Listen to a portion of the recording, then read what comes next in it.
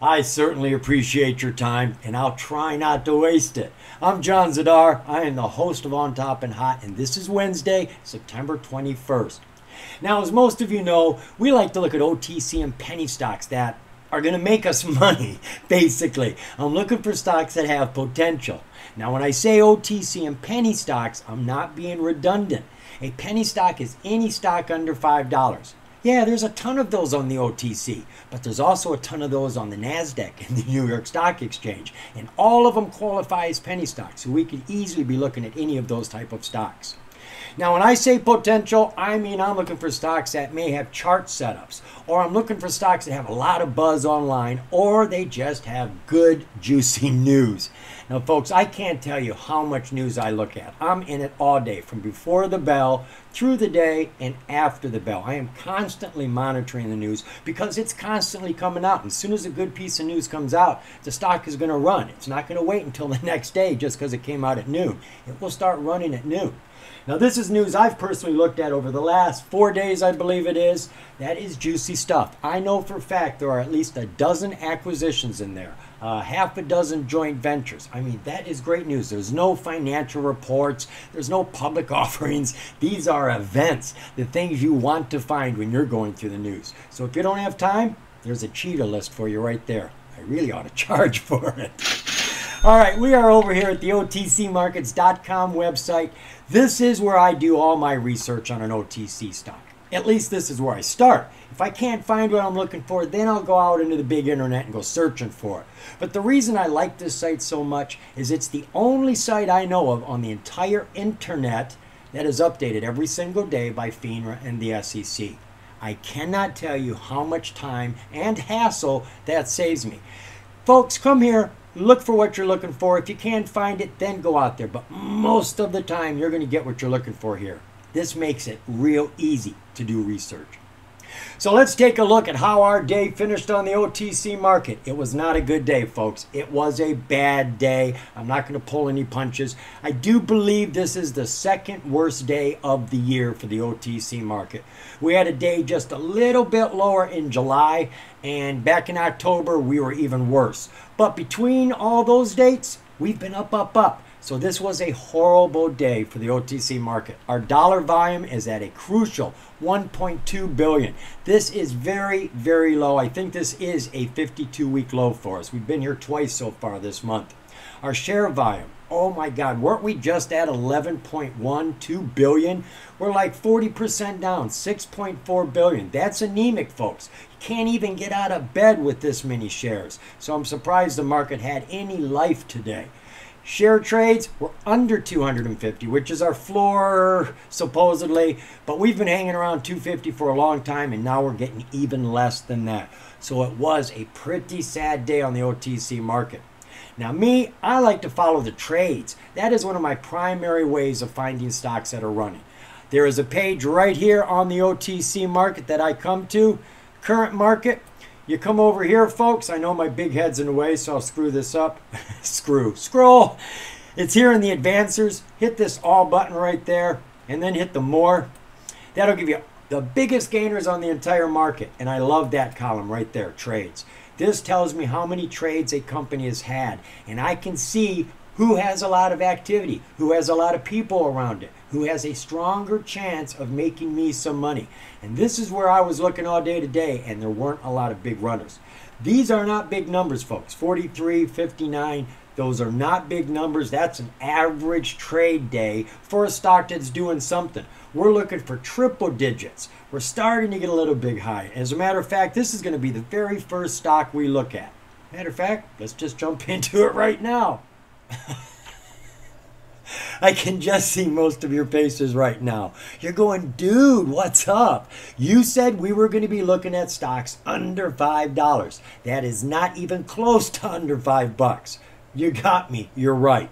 But to be completely honest, this is not the stock we're going to be looking at. It's just the first step in the journey to get there.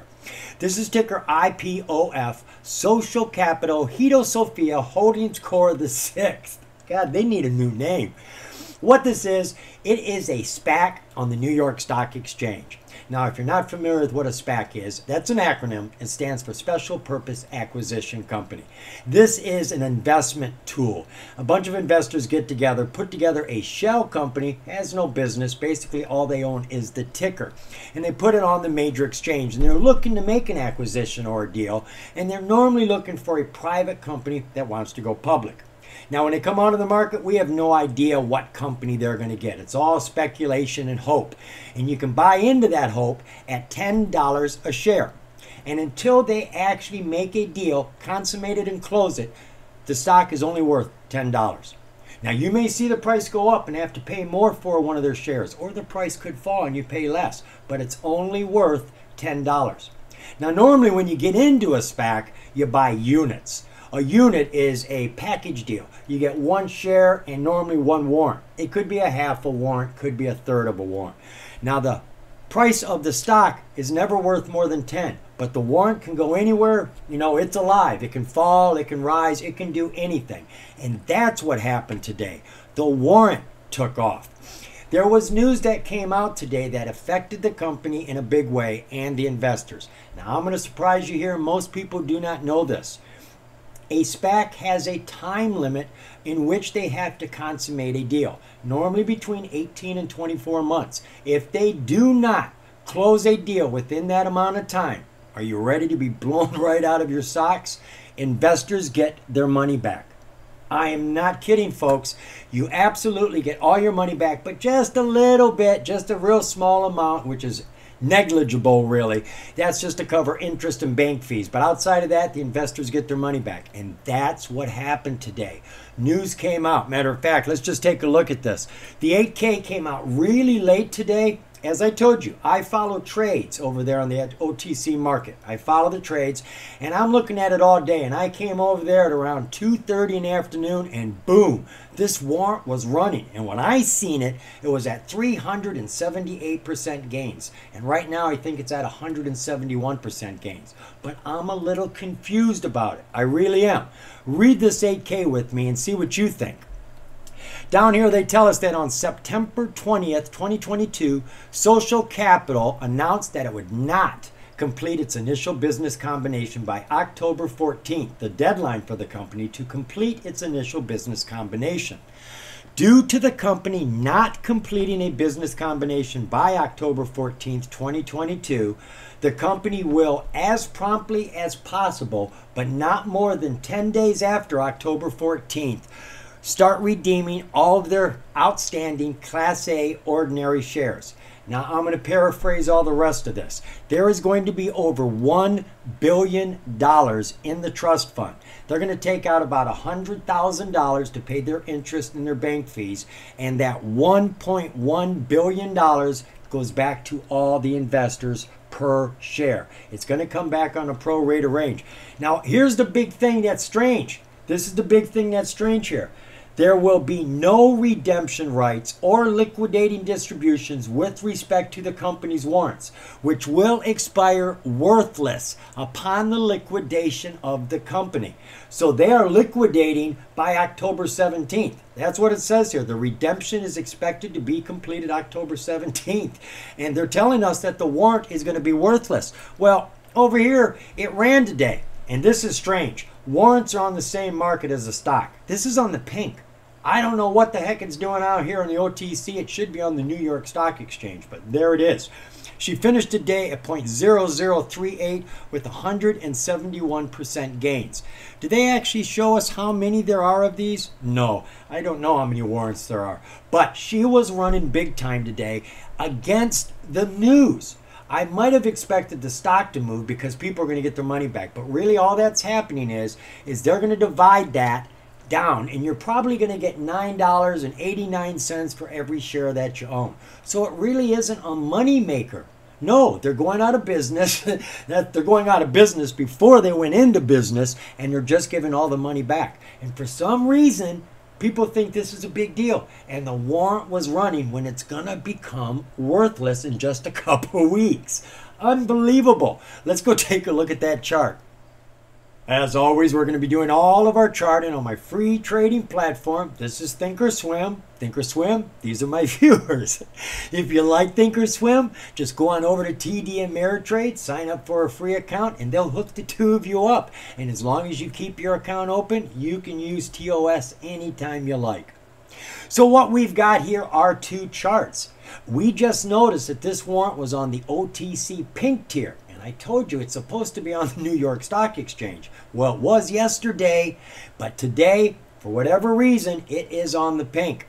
Now, we can see that 6 months ago, that warrant was at $2.11, and yesterday she fell down here to 0002. But look at this. Oh, wow, what a drop. She was at 61.62 cents earlier yesterday morning. Fell all the way down to that 0002. Folks, that is over 300,000% drop. 300,000. Today's low bubble, we had 0003. Look at the high bubble, 009. That is a 3,000% gain. And it fell down here. It says we've closed the day at 0038. Well, from this low down here, you know, there's 0002, there's 0003. Well, that is over 1,000% jump. But they just told us over there at the OTC market it was 171%. So I'm not sure where they're getting their math here, because that looks like a huge, giant gain to me. The technicals all look like they're pulling down right now, but I don't know, folks. First off, this shouldn't have run. It's a warrant. Now, yeah. When a major exchange company has news, the warrant normally responds to it. And if you see a nice jump in the company, you'll normally see a giant jump in the warrants. Warrants move fast and they're cheap. They're normally always penny stocks, so they're easier to get into, even though the major exchange stock could be $20, $40, $10, $8. You're going to find their warrants are penny stocks, and they move faster than the stock itself. So I love to watch warrants, but this just doesn't make any sense. If they're going to be worthless, what is it, October 17th? Why would anybody play it? Unless it's insiders. I have no idea, folks. Sometimes gains don't make sense. I would not advise getting into this unless you're a day trader and you see some volume on this thing and it starts doing something crazy. Fine. Yeah, get into it for a day. But remember what's going to happen after October 17th. Warrants are going to expire worthless. Right? All right, let's go take a look at the next stock that isn't going to go worthless. We've got another stock here that has just had big news and is also a shell company. This is ticker GTVI, Joe Health Industries. Now, being a shell company is not necessarily a bad thing. As a matter of fact, it's an opportunity waiting to happen. Every shell company wants to be making money, and the only way you're going to do that is to either make an acquisition, a merger, a reverse merger. You got to get another business to come in normally. So we're looking for these sort of things to occur. And today, opportunity came a-knocking for GTVI.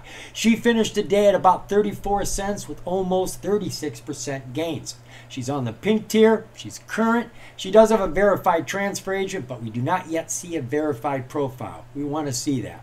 Now, they are a shell company, as I said. They've been a shell company for about 2 years now, and they did have a change of control not too long ago. So they are primed to answer the door for opportunity.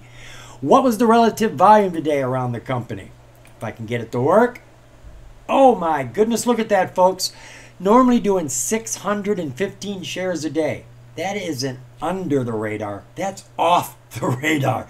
And today she did just under 500,000 shares. Not a ton, but that's a long ways from 615. And you're going to like the share count. We have an absolute teeny weeny tiny float. 1.5 million. And when you put this alongside the news today, I see a big runner coming. What are her financials? Well, zip. She's a shell company, so she's not making anything. She was a long time ago, but right now, nothing coming in. Disclosures. We got any information over here? Well, their latest 10Q came out, which is nice. They're a pink. They're not giving us disclosures. They're giving us 10Ks and 10Qs, which means they should be having a CPA look at those. But outside of that, we really don't have anything going on here. So jumping on over to the news, we have nothing. We got nothing here. So how did I know anything was going on with this? Well, believe it or not, the news was on another company's page. Over here at MLYCF, Multi-Metal Division Ltd. They had the news. Right here, International Kumho Mining Corporation signs term sheet to merge with U.S. public traded company. And this is the news. So they tell us over here that Multi-Metal Development, ticker MLYCF, and its subsidiary, International Kumho Mining Corporation, known as ICMC, are pleased to announce that ICMC has signed a non-binding term sheet to merge with a U.S. shell corporation, namely Joway Health Industries, ticker GTVI. Upon completion of the merger, Joway's name will be changed to International Kumho Mining Corporation, no ticker given yet, and it will become the operating entity for the Kumho project, which is the world's largest primary molybdenum deposit and the largest silver and one of the top 10 copper deposits in the U.S. The purpose of this merger is to access U.S. capital markets. ICMC's assets will be valued at about $40 million for the purposes of the merger. The transaction will involve no cash. Current owners of GTVI will retain about 10%, with ICMC holding the other 90%. The transaction is a first step towards uplisting the company to a major exchange. And there is also a lockup, which is really reassuring. A lockup is where the management cannot sell their shares for a certain amount of time. So you don't have to worry about them pouring a bunch of them on the market and pulling the price down. They tell us here that they have a lockup for 18 months. They can't sell their shares, or 3 months after we uplist, whichever comes first. Now, what I do find interesting, you come on over here to Multi-Metals page, we can see their prices just a little over a penny and a half, where GTVI's is at 33. Well, this company is a shell company, GTVI. Now, I realize they just went up today, but only 35%. This company over here also went up today about 10%, but they're super duper low and they're making money, aren't they? Let's take a look at their financials. Whoo, maybe not. They got nothing going on here. Quarterly? No, they're not making any money either. So I'm having a hard time seeing where they come up at their 40 million. Now, I'm not quite sure if that Kumho project is not a part of this. Maybe it's something off on the side that they're bringing in. Because what this actually looks like is a spin out, but there's not going to be any dividends as far as I can see. I mean, they're taking a subsidiary that they own and giving it its own ticker, and they're going to try to then push it up to the NASDAQ. So we do have a merger going on here. GTVI got most of the joy, and they're going to have the new business. Let's go see how big the jump was on this. I did see it bigger today. We're now taking a look at GTVI. That is a 6-month, 4-hour chart, though it doesn't look like it. We should be getting roughly 145 days of trade in 6 months. I think we're lucky if we've got 20 days here. We got a low bubble that was back in June of about 2.5 cents, and today we had our high bubble of 62 cents. Now, just to show you how seldom this is trading, our last 3 days, it traded today, it traded yesterday, but this third day, that's 5 weeks ago. That's August 15th. But she's been tearing it up from 5 cents. She's just been climbing ever since then. Our technicals are really strong. Our PPO, percentage price oscillator, is pointing up and climbing, just like the MACD. These two are a lot alike. The percentage price oscillator works with the percentage of the price, where the MACD works with the whole price. RSI is over 60 and still climbing, and our ADX, our trend continuation oscillator, shows that the trend is going the same direction. As long as this doesn't change direction, that means this isn't changing direction. So everything looks real good, and our volume is strong these last 2 days. Looking at 20-day, 1-hour view. All right, it's only given us 3 days here, maybe 4 days. We had a low 4 days ago of about 8.5 cents. So you got about 600% gains over these last few days. She hit this high real early. She hit that at 10 a.m., folks, 10 a.m. Our technicals look like they're pulling back right now, though the RSI is starting to push back up. Now I want to take a look at that high bubble down at the 5-minute, 5-day view. All right, I said it hit it early. It hit it at 10:15. All right, 10:15. Now I always say if you're in a strong run in the morning from the bell, you might want to consider getting out at 10. 10:05 is when the market takes a hesitation. Not every single stock, but most of them. And you don't know what it's going to do after that. Why take the chance? If you had a good morning run for 20, 30 minutes, get out, take that gain, and be happy. Here we had a dip. She tried to come back up, fell down to our 20, came across, broke the 20, and has fallen. And now it looks like she's coming back up to the 20 again. Our technicals actually show a recovery right now. We've got the PPO starting to turn up. We don't see much of a turn here. It is underneath the pink. We definitely want to get that on top of the pink. But our MACD shows we are about ready to start pushing back up again, though our RSI is a little tepid. Our ADX, well, that is showing we had a trend change, but I can't tell that it's actually wanting to go up. So right now, the oscillators are about 50-50. They're not giving us a lot of information.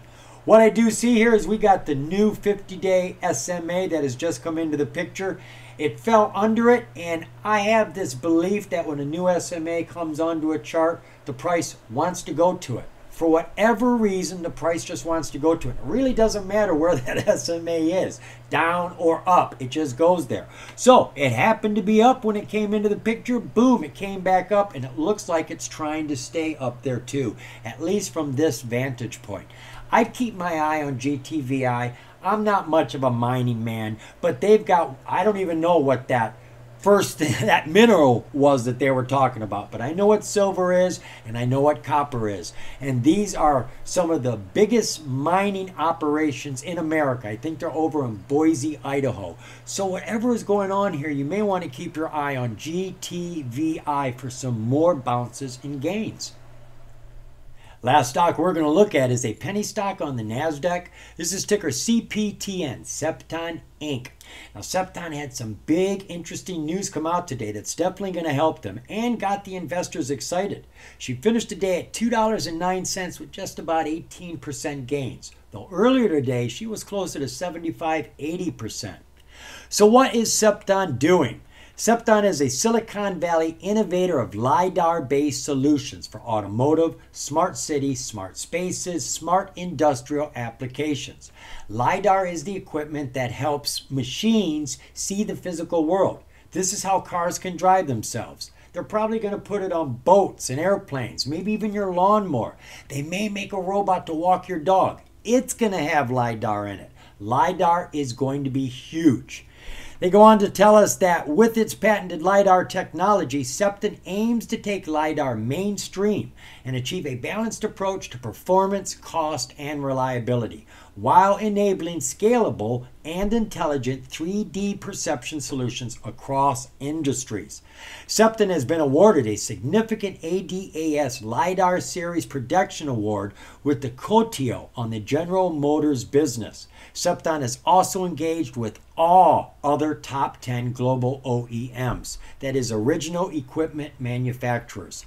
They go on to tell us that Septon is headquartered in San Jose, California, and has a center of excellence in Troy, Michigan. They also have a presence in Germany, Canada, Japan, India, and China to serve a fast-growing global customer base. So what was the relative volume around this company's big news today? Pretty big. She jumped from $750,000 million to over $31 million. So we're looking at about 35 times her normal volume. Share structure. Cross our fingers for a low float. Oh, right, I did have to go look this one up.